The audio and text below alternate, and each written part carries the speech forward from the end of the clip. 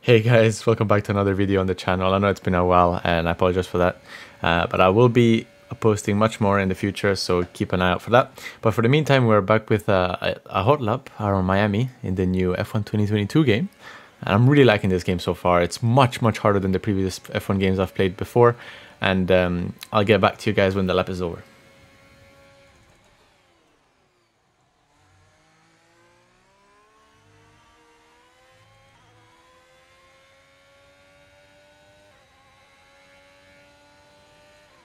I think I'm going just don't want to drive like literally.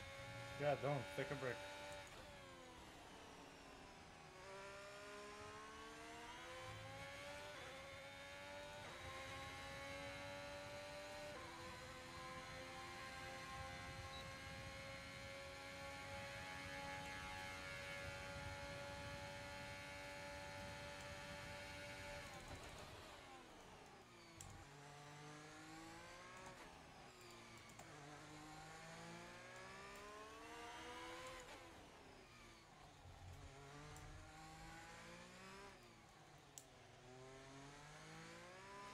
Oh, I improved!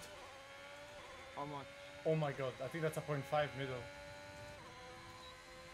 I'm 70 up last corner, wait.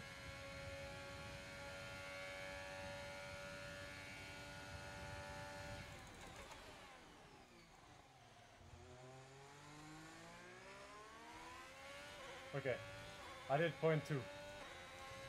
To what? 2.8 only, but... On to the track guide now, guys. So yeah, this was a very good lap, I think. Very hard to nail, not gonna lie, it took me quite a bit of time. But as you can see at the beginning here, it's so hard to lose the car like I did here in my lap. And it's so hard to put the throttle down, especially in corners where you have to like touch the curbs and stuff. It's really easy to lose the car. Here, it's a fast left-hander. You see, I barely touched the brake and then back on the power straight. Again, same thing for the right-hand side. Then this left corner, really tough corner, a bit controversial with the track limits, not gonna lie. It is very understeery, very understeery.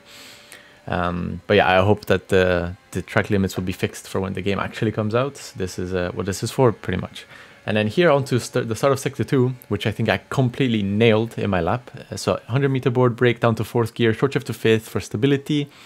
Stay tight here, you don't really need to open up the corner here because there's no really much exit to gain. And here, I'm going to slow it down for you guys because it's a really tough part of the track. This chicane, super hard to nail because the curb makes the car bounce and it just sends you straight. And as you can see, I stay 4th gear. I never go below 4th gear. And even on the throttle, I'm barely 50% throttle throughout this whole section. And then I smash the throttle back to 100% when I start to hit 5th gear. And as you can see, I'm 70 up on this lap. Coming onto the last corner, very good place for overtaking opportunities. Brake at 105 meters, down to 4th. Again, I don't go below 4th gear because I just lose the car if I do so. Okay. And very tricky on the throttle on the exit there. You have to really make sure that your steering wheel is straight. But that's it. That was a lap around Miami, and I hope you enjoyed it, guys.